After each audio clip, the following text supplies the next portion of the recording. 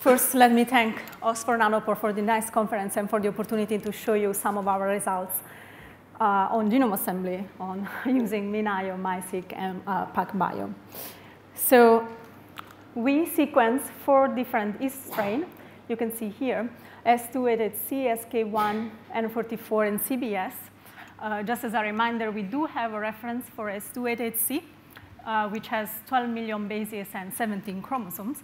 And for this sequence, for these strains, we have about 120x coverage from MiSeq.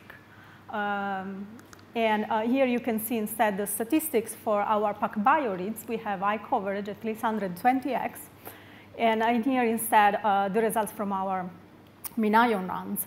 We have about 27x for the reference strains and lower coverage for the other strains. You can see also here the distribution of the read lengths for PacBio and for Nanopore.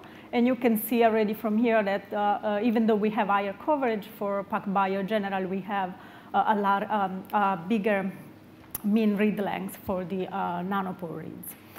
So we did 2 types of analysis of this data. The first one, because we had enough coverage for the Nanopore sample on the reference strain, we actually did a de novo assembly using only long reads. And we use a bunch of tools you can see here. I will discuss a little bit later more. If you want, there are the links here also. The second type of analysis we did on all the strains. And basically, we use an hybrid type of assembly where we de novo assembly using MiSeq reads, and then you do scaffold using the long reads. So because of time constraint, I will show you today only some of the results from our first type of analysis, but I will have the poster later if you want more information on the other. So for the results I'm showing here today, we wanted to have a similar data sample from Nanopore and PacBio. So basically, we took a subsample of the PacBio reads that we have with similar coverage of the Nanopore reads, some 27x, and also similar mean read length. You can see here the distribution comparison. It's pretty similar. So here are the results. So we have 4 different assemblers for Nanopore and the same for PacBio.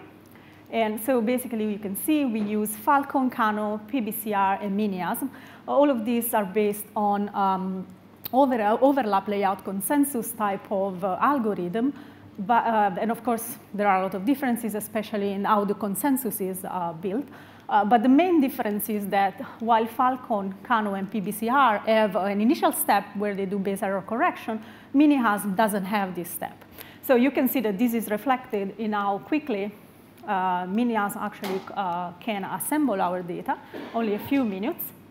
But of course, it has to pay a price in the accuracy. It's only 89%. Of the other assemblers, we have that Cano and PBCR actually are the more accurate in the end, 98% for Nanopore and 99.9% for PacBio. And also Cano and PBCR win when talking about how large our N50 is. Actually, Cano wins for the Nanopore case with 770 kilobases, and PacBio with a similar N50 for the case of, PBCR for PacBio. So that was my results.